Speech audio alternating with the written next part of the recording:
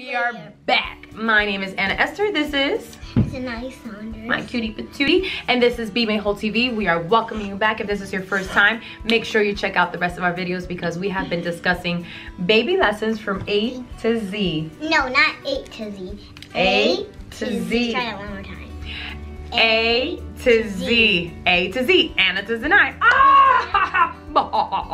Today we talked about laugh anyway. Letter L. And there's always and it says there's always room to laugh anyway. We do a lot of learning, a lot of correction. Praise the Lord. We believe in discipline. We believe in maturity, but we love to laugh. And the cool thing is that through scripture, we learned that laughing is actually like medicine to the soul.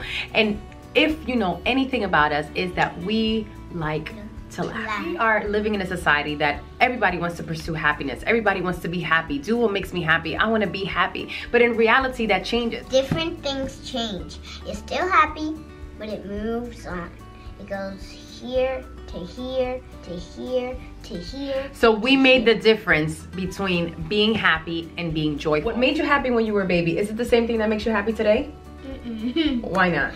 Definitely not. Definitely not. That'll be awkward. That'll be different because what she wanted when she was a baby is not what she wants now. And what she wants now is not going to be what she wants 5 years from now. What I want now is toys. Exactly. And when you get older, that's not what you're going to really want. Happiness is actually very fleeting. Like Zanai was saying, it changes, which is why pursuing happiness is always going to leave us empty. Joy, that's the one thing that comes from the Lord that stays constant. It doesn't change. Being able to find joy in God, then that is what allows us to, even in the midst of the hard times, to be able to laugh anyway, to enjoy his peace, to enjoy our family, to enjoy our friends, to enjoy the life that God has given us. To enjoy our peace. To enjoy the peace that surpasses understanding. To enjoy the love that's happening. That's it. So we want to encourage you as you think about what's going on in your life. Yes, there is room for grieving, for anger, for hurt, for pain. And those are the things that we leave in Him. Still more things. Space for laughing. And there's still room for laughing because this isn't going to be like this always. So look up to the Lord and know that His joy is your strength. Look up.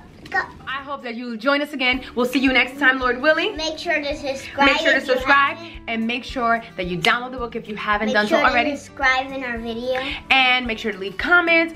Download the book. The proceeds are going to our neighbors without an address. Without an address.